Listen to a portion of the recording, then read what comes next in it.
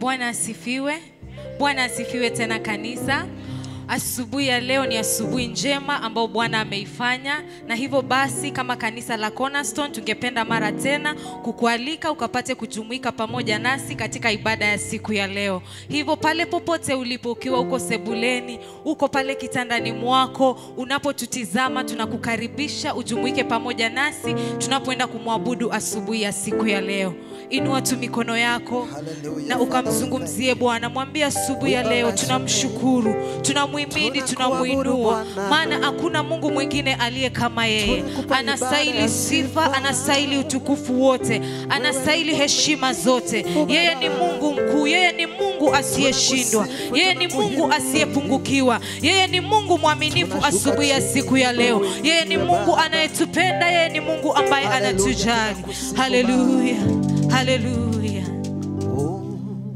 Hakuna wa kufanana na Bwana, hakuna wa kufanana naye. Oh, hakuna wa kufanana na Bwana, hakuna wa kufanana naye. Oh, hakuna wa kutoshanishwa naye, hakuna wa kufanana naye. Oh, hakuna wa kulinganishwa naye, hakuna wa kufanana naye.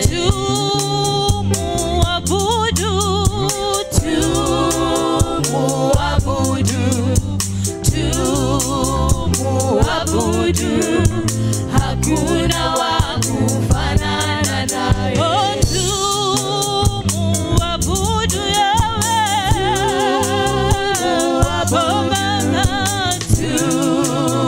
tumuabudu, hakuna wa kufanana naye. Oh, tumuinue,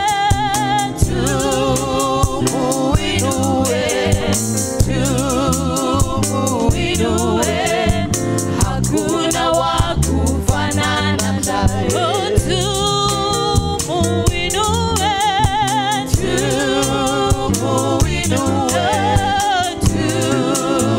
tumuinue, hakuna wa kufanana naye. oh, hakuna wa kufanana na Yesu, hakuna wa kufanana naye. oh, hakuna wa kutoshanisha naye, hakuna wa kufanana naye. oh, hakuna wa kulinganishwa naye, hakuna wa kufanana naye. oh, hakuna wa kufanana na Bwana, hakuna wa kufanana naye. oh, yeye atosha, Yeye atosha, yeye atosha, hakuna wa kufanana naye. oh, yeye atosha, Yeye atosha, yeye atosha, hakuna wa kufanana naye. oh, yeye yoweza,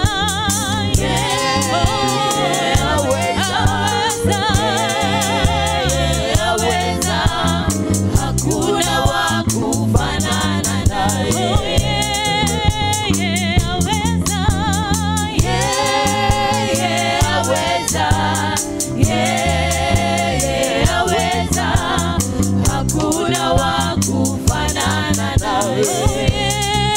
yeye yoinua, Yeye ainua, hakuna wa kufanana naye. yeye ainua, Yeye ainua, hakuna wa kufanana naye. yeye abariki, Yeye abariki, yeye abariki, hakuna wa kufanana naye. hakika Bwana hakuna Mungu wa kufanana naye, hakuna Mungu wa kutoshanishwa naye, hakuna Mungu wa kulinganishwa naye. Wewe ni Mungu mkuu, unatamalaki enzi yote, mfalme wa ajabu, unatamalaki sauti zetu tukikusifu asubuhi ya siku ya leo. Tunainua sauti zetu tukilinua jina lako mtakatifu wa watakatifu. Tunakutukuza kwa kuwa wewe ni mwaminifu, kwa kuwa wewe ni Mungu asiyeshindwa, kwa kuwa wewe ni Mungu mkuu. Asante kwa wema wako mfalme wa ajabu. Asante kwa neema yako umbali huu tumefika. Hakika Bwana wewe ni Ebeneza maishani mwetu. Hakika Bwana wewe ni kimbilio maishani mwetu. Hakika umekuwa mfariji maishani mwetu. Umekuwa msaada na tegemeo la karibu. Tunakuhimidi, tunakuinua, tunakutukuza asubuhi ya siku ya leo. Tunakubariki kwa kuwa wewe ni mwaminifu, kwa kuwa wewe ni Mungu wa kweli. Asante kwa yale ambao umetutenda Bwana. Asante kwa yale ambao unakusudia kututenda. Pokea utukufu wote na sifa. Wacha sifa zetu na shukrani zetu zikawe ni kwako. Mioyo yetu twaiweka wazi mbele zako, tukiomba ya kwamba ukatukuke mfalme wa ajabu, ukainuliwe katika nafsi zetu. Wacha mioyo yetu ikakusujudie wewe, kwa kuwa wewe ni Mungu wa kweli, kwa kuwa wewe ni Mungu wa kweli. Asante Bwana, asante kwa uaminifu wako, asante kwa wema wako, asante mfalme wa ajabu.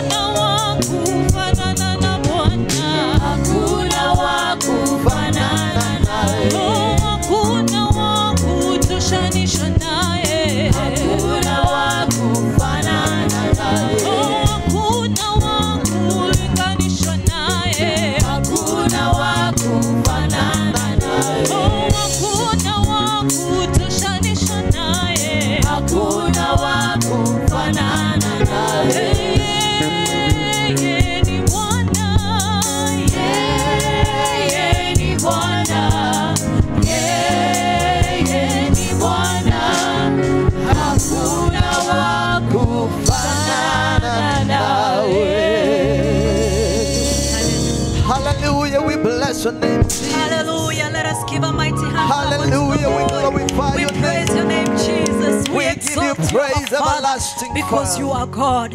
Praise the name of the Lord. Hallelujah. Praise the name of the Lord. Hallelujah. The word of God tells us in Colossians 1:17 that by him all things hold together. Hallelujah. By him everything holds together. Hallelujah. By him all things they hold together. Hallelujah. Praise the name of the Lord.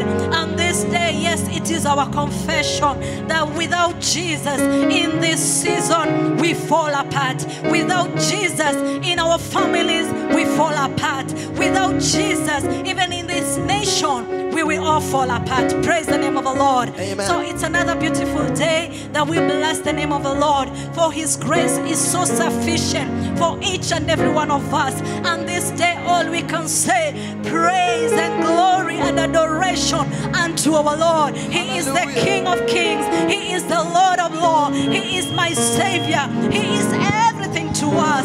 And this day we just honor him. And it's true, even with a confession, that without him we are nothing. Praise the name of the Lord.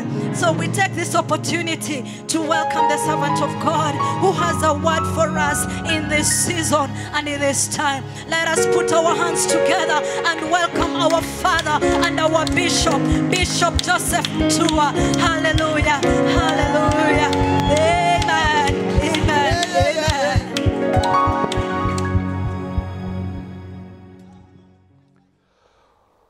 Welcome again to this service, and the Lord bless you. We are continuing with our study and sharing about anointing of 1,000 times. And we are motivated from the scripture in the book of Deuteronomy chapter 1 and verse 11, where Moses was speaking to the children of Israel, and he said, "May the Lord God of your fathers increase you 1,000 times and bless you as he has promised." God had promised to be with the children of Israel, to take care of them, to protect them, to fight for them, to enable them, So we are talking about anointing. What is anointing? Why do we need anointing and the effects of anointing?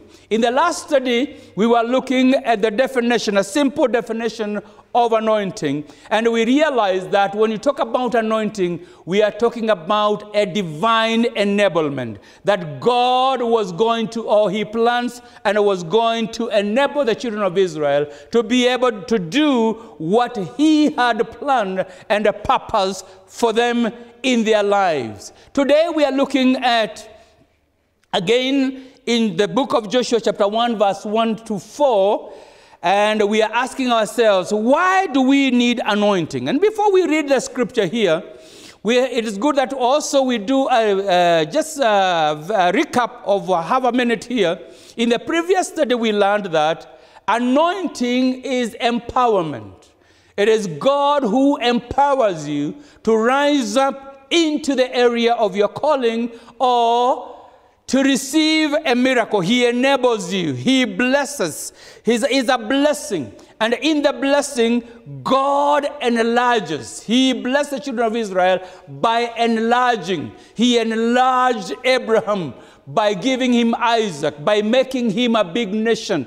He also enlarged Abraham by that through Jesus, that Christ, that salvation was going to come, whereby you and I today rejoiced in this big blessing. Now, this time when Moses is speaking, it is almost 1,000 years since the Lord spoke to Abraham, because in the life of Abraham, Isaac, and Jacob, all the way by the time they went to Egypt, it's about 400 years. And then they stayed in Egypt for 400 years. Those are 800 years.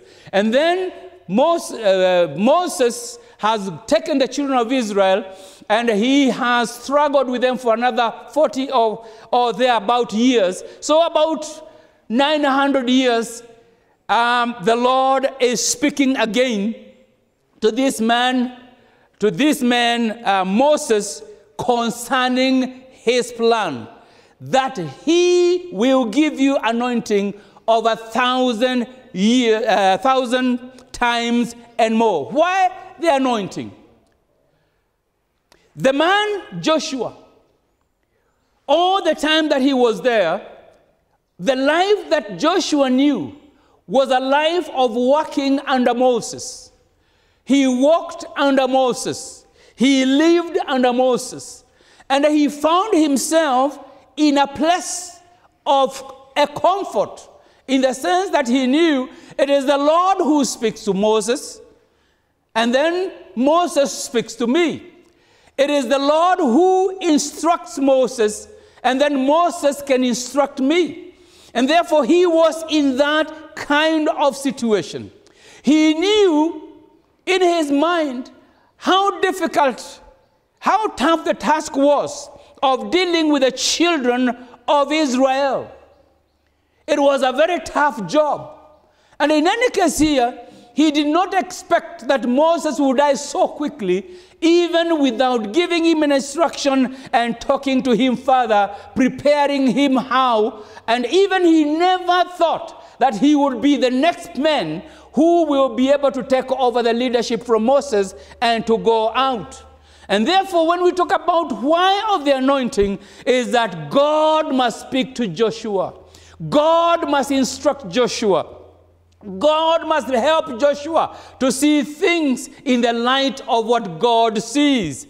Joshua must see things in the light of God. So there was God intent.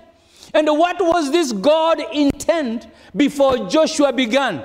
Now, when you look into chapter 1 of the book of Joshua, you see how the conversation begins. It's not even a conversation.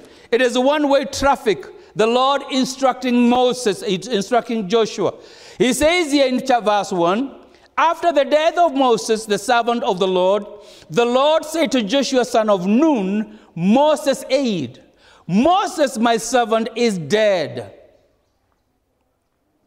Now then, you and these people get ready to cross Jordan River into the land that I am about to give them to the Israelites. I will give you every place where you set your foot, as I promised Moses. Your territory will extend from the desert to Lebanon, and from the great river to Euphrates, all the Hittite country, to the great sea to the west. So there was the intent of God. The intent of God was, number one, that Joshua rises to the occasion to know that God has anointed him, has given him a divine enablement to become a leader, to take over after Moses. And number two, that from there onwards, he was going to lead the children of Israel to cross River Jordan.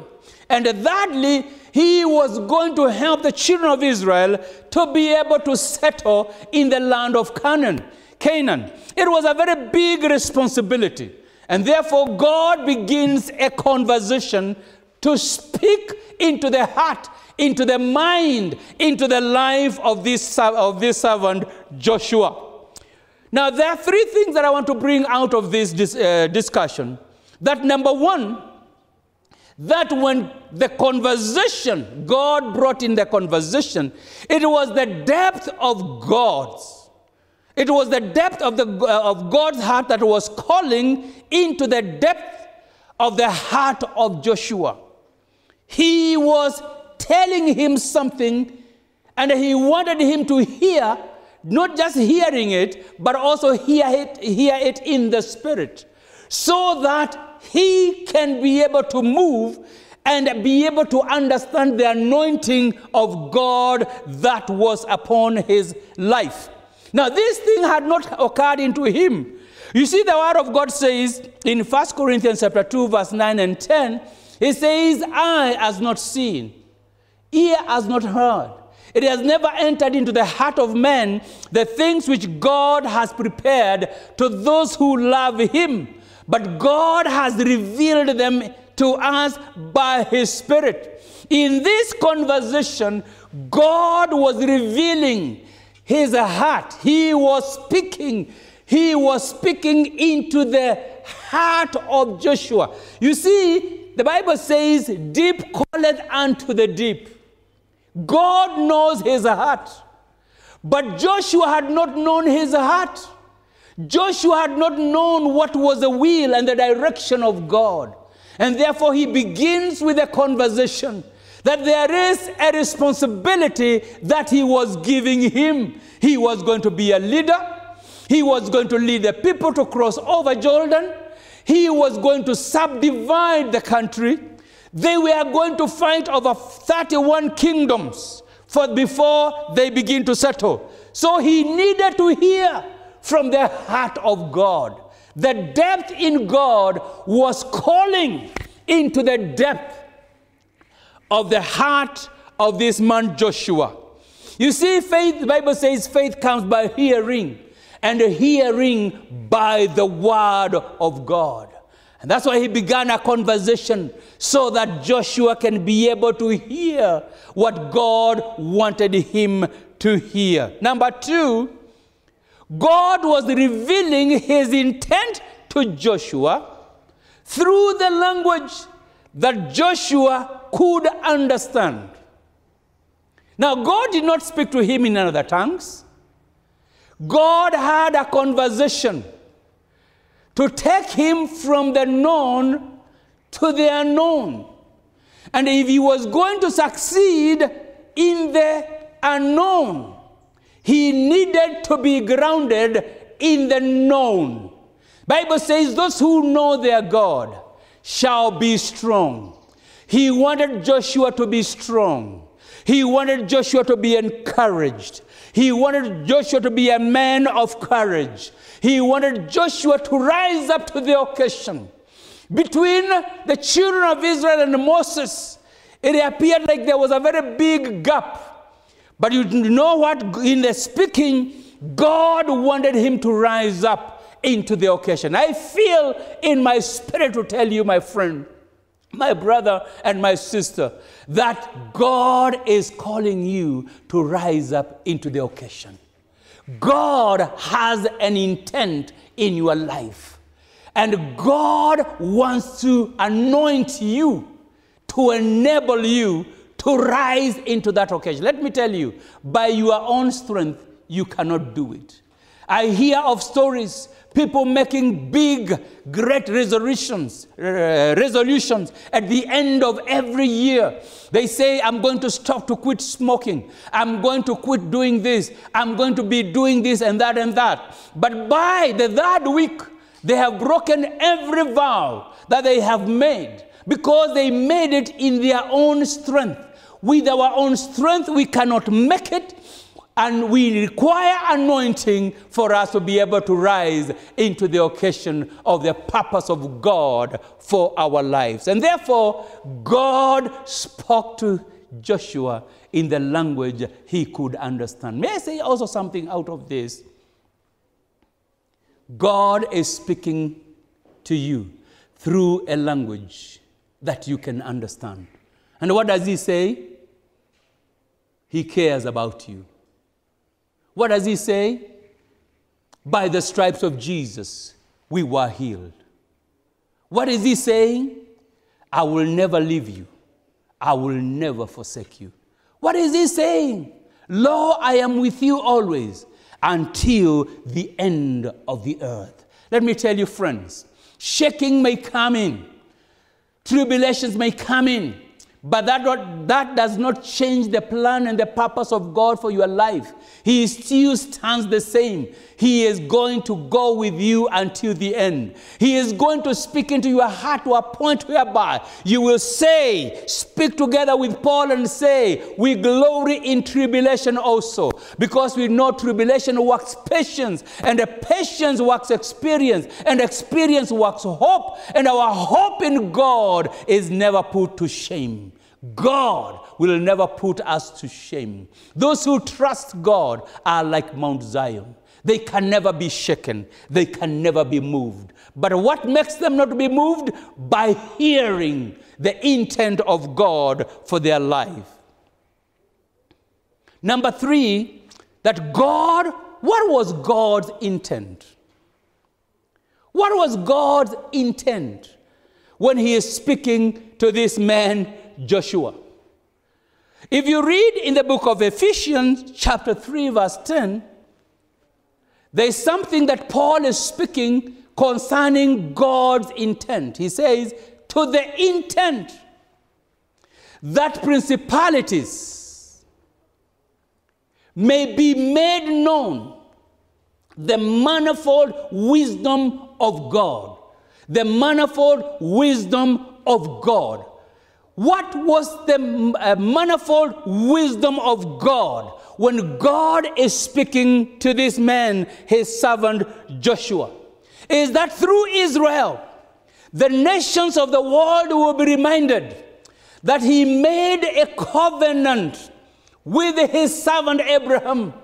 Even if it had taken over 900 years, still the promises of God are yea and amen. That even the manifold wisdom of God, manifold wisdom of God was being seen that from in this 900 years, still he is able to work out things to ensure that the seed of salvation of the world through Judah, from Abraham, Isaac, and Jacob, will still be maintained. That at the end of the day, Messiah was going to be born. At this particular time, Messiah had not been born, but nevertheless, the manifold wisdom of God was being manifested to show that God was in charge. Let me tell you one. God wants to show you that he is in charge. God is the boss. Nevertheless, it doesn't matter how many years. Many times, we begin a journey. After 10 years, we give up. But let me tell you, God never gives up on us.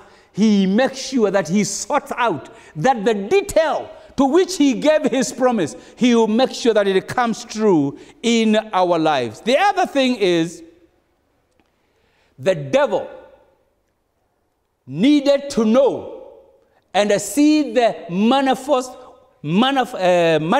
manifold wisdom of God in preparing, in carrying on the struggle of making a declaration that he is defeated. Satan had sinned against God. By the time God is calling Abraham, suffering and situations were coming in. People were going through hardships. There were shakings and difficulties in their lives. But the manifold wisdom of God was still being manifested, that Satan is defeated. And I want to say to us here, Satan is defeated. You better know he is defeated. We are not here to lift up or to glorify him. We know that he exists. We know that he has power. But his power is limited in comparison to the power of our God. Jesus Christ said, I'll give you power to tread upon scorpion. Nothing will by any means hurt you. Why do we need anointing? We need anointing so that, first of all, we may hear the intent of God for our lives, what God desires. Before we go out to declare it, we need to experience it in our hearts.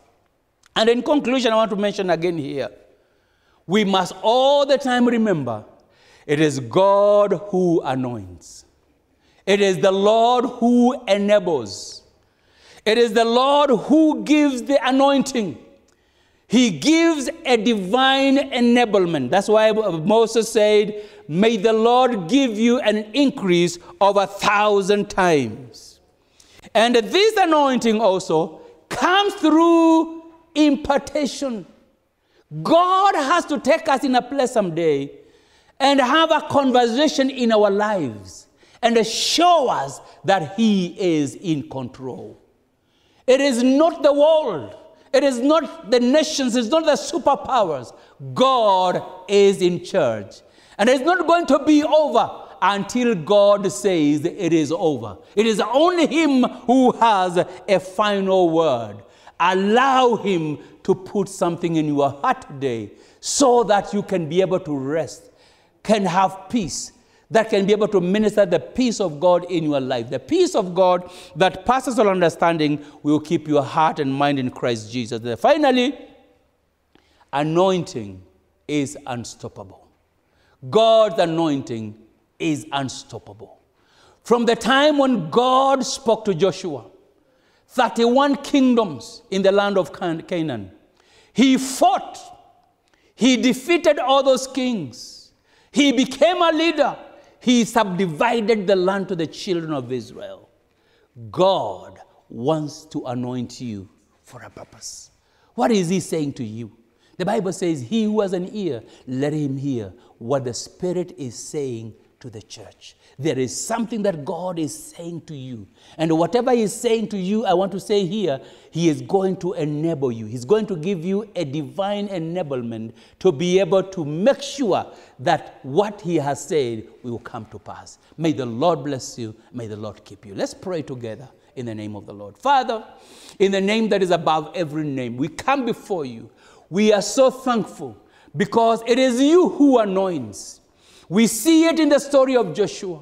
We see it in the story of Moses. We see it in the story of other servants of God whom you spoke to in their lifetime and what they were able to achieve. I pray that God will enable this brother and that sister, Heavenly Father, to be able to rise up into that anointing of 1,000 times. May you enable them in your own way, O Jehovah God, in their different anointing, according to the level where they are, Heavenly Father, to be able to achieve. May they be fulfilled. May they look back and say, God has been our Ebenezer. We thank you and we honor your name. In Jesus' name we do pray. Shall we say amen?